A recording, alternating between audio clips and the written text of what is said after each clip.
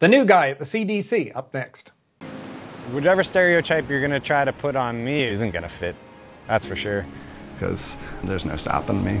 Ask your healthcare provider if Biktarvy is right for you, and visit Biktarvy.com to view the important facts, including important warnings. Welcome to Plus Talk on Plus Life, where we are all about turning positive into a plus.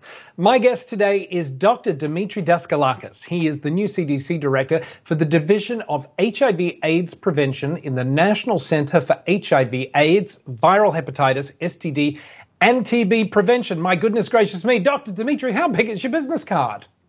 It's a pretty big business card. You know what they say, big title, big title. Thanks so much for joining us. Congratulations on the new role. How are you settling into this new life at the CDC? Well, I'm really excited to join the CDC. So I feel like, it was inspiring enough to move out of New York and move to Atlanta, which is a great city. But literally, for me, it's a culmination of my career. It's really, what I was dreaming of what I would do in public health. This is where I thought I would land in sort of the ideal scenario. So it's kind of a dream job.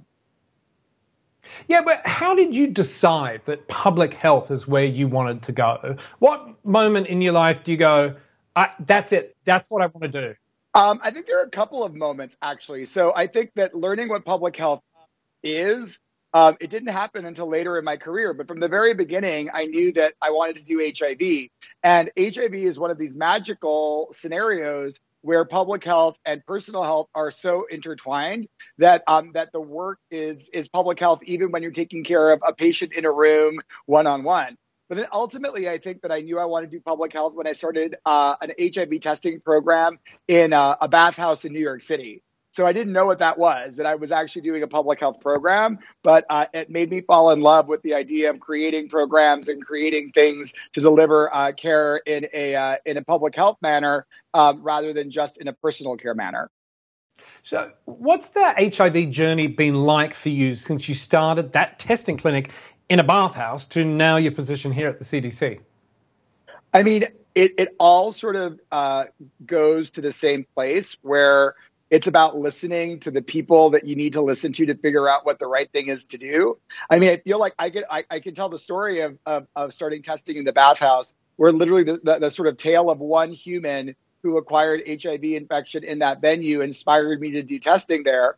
And I mean, ever since then, all I really have done is listen to what my patients have told me and what advocates have told me and what the science say. And my job is to sort of braid that together in a way that results in higher quality life for people living with and those who could benefit from HIV prevention.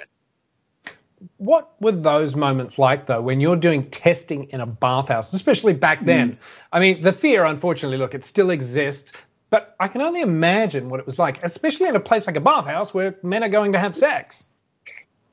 Well, I'll start by saying the person who was the most scared about doing HIV testing in the bathhouse was me, because it was completely uncharted territory. And then what I learned was, I'll tell you, when I started, there was this whole idea that I would have to have an idea for how to evacuate people if they freak out because of their result, that it was going to be terrible to put it there and that it's invasive. And what I learned was that if you really sort of navigate the culture of where you're working, you end up creating a program that works. And so what I learned was that it wasn't scary. And once I got rid of my own fear about HIV testing and delivering a positive result or a negative result, what happened was that people were less scared when I gave them the result. So that was a really important lesson that has echoed to this moment for me. So the idea that, that an HIV positive result is actually a moment of great creation.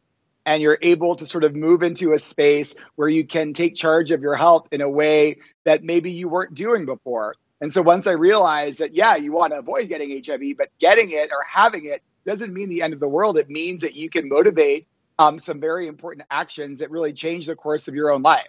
And I've got to say, it has completely changed not just the way I treat myself and others, but the trajectory of my life as well. No, I mean, that resonates with me as someone who did public health, who's done public health in this space, because I mean, really, one of the things I remember teaching the people who I trained to be testers and counselors in that environment was if your first response when you tell someone that they have HIV is to start crying yourself, you're not doing them any favors. It's a moment to say, look, this is news. It's not good news or bad news. It's just news. And so we go from there. And so, I think that your moment, I think, is one that I've heard through my patients, through my friends, through my loved ones. Like, it's so common that that moment, and it should be more common, but that moment where you actually take control and say, this is just a thing that's a part of my life. It's like saying I'm mad at my left arm, my left hand or right hand. It's just what it is. And whether you like, your manicure on that hand doesn't matter. It's just your hand, right? Yeah, and I love that you said it's not good news, it's not bad news, it's just news. Yeah. I mean, think about other things that people hear about. So, I mean, diabetes is my example, a chronic manageable disease, right? So if you find out you have diabetes, you can either look at it as the end of the world and it's bad news, or you can just be like, well, it's news. And when I get news, I deal with it. I mean, you can extend that to other things. And I think it's hard to there's some conditions, if you get a cancer diagnosis, that's a little scarier. And HIV was a cancer diagnosis, right? In effect, in 1991. But in 2021, it's not a cancer diagnosis. It's a diabetes diagnosis. It's a chronic manageable disease. And that, that if you take control of that piece and connect to care and realize that this is again, that moment of creation and not destruction, it ends up being a great asset because, you connect to care. And not only do you manage your HIV, but you manage your high blood pressure, you manage your, everything. And I think that the interesting part is that the lesson is so similar in PrEP for people who are using prevention. The number of humans who I've started on PrEP in my life who also find out that they, have hypertension or high cholesterol. And all of a sudden I'm connecting them to care. I'm like, this is amazing. So I wouldn't have known this because it didn't connect. And it's well, this is the lesson that people living with HIV have had for decades, which is primary care is good. Right? Exactly. Yeah. And we live long, happy, healthy lives. And in some cases, maybe longer than we might have because we're all taking care of ourselves. We're aware of what's going on. 100%. So how do you get through to people, though, who, there are people who will still say, you equals you, well, that's not my opinion, and, well, yeah, there isn't a cure. How do you get through to the person who still believes HIV is a death sentence?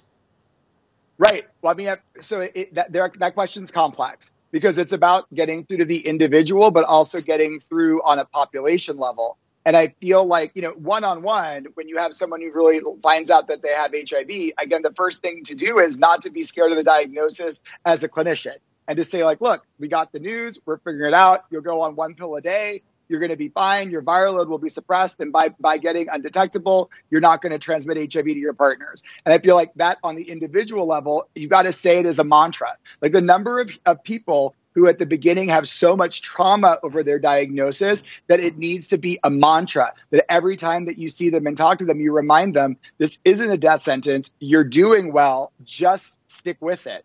I mean, I remember I had this lovely patient who I met, this lovely gentleman who, was surprised by his HIV diagnosis. He was actually acutely infected. And the anxiety level and the trauma from that lasted about, fully at that high level, about a year. But by the end of the year, he goes, I finally get it. I'm okay.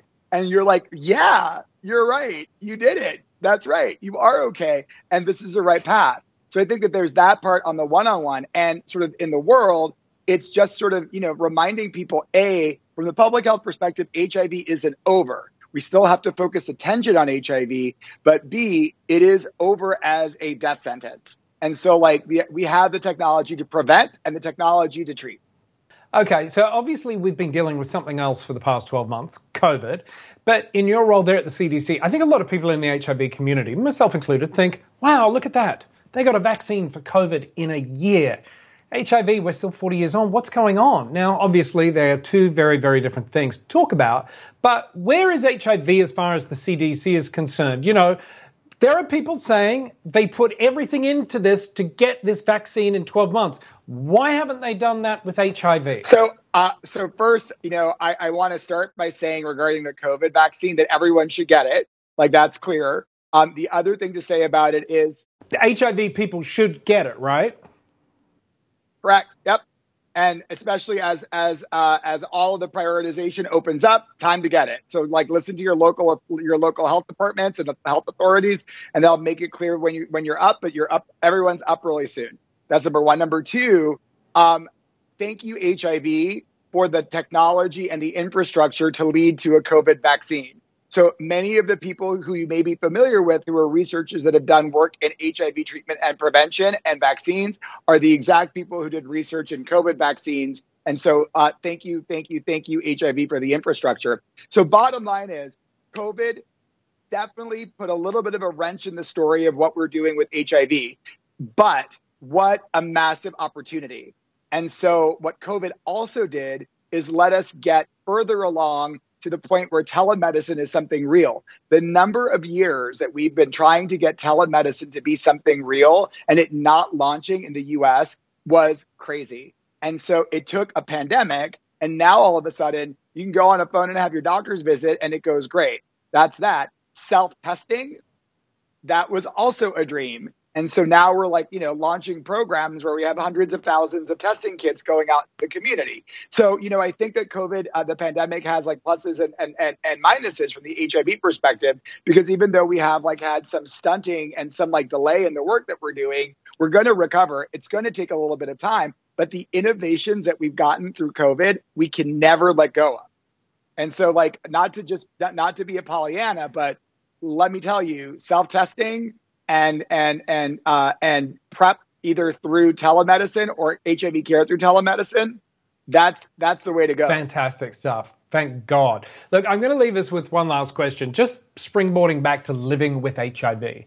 What's your advice for the person at home living with HIV who's terrified to disclose their status to their family, to their loved ones, who's sitting there in isolation? What are your words of advice for them? Yeah, so I feel like I'm going to sound like RuPaul, which is, if you can't love yourself, how you're going to love somebody else. So let's start with my RuPaul quote and say, you have to love every part of yourself, including your HIV. It's not your enemy. It's like your right hand or your left hand. And so it's just something that you deal with, just like other people deal with other things. And so my first advice is if you take care of yourself, you're going to be healthy. You are not someone who transmits the virus if you keep yourself on medicines and you stay and remain undetectable. So the bottom line is there is so much hope that just hearing my voice to say there is so much hope, and the data, not just me, the data say that it's going to all be great. And so you just have to sort of understand that, embrace that there's something different, that there's something different than what you had before you had HIV, but that it's just going to be background noise. It doesn't have to be the main music. It can just be the background music. And that's what I think people will tell you. Eventually, it's in the background. It's not at the front. For a while, it's at the front, and that's just it. It's not wrong. You just have to live your life and figure it out. And talk to people, talk to a therapist, talk to your doctor, talk to your friend, practice disclosing until you can disclose comfortably. How is that for advice? Well, listen, if that is not the definition of turning positive into a plus, I don't know what the hell is. Dr. Dimitri Daskalakis, thank you so much for joining us for this episode of Plus Talk. Unfortunately, that's all the time we've got, but I could talk to him forever and ever. If you want more information on anything we've talked about today, check out our website, pluslifemedia.com. And don't forget to follow us across all social media platforms. We are at Plus Life Media. That's it. In the meantime, wash your hands, wear a mask, stay safe. We'll see you next time. Thank you.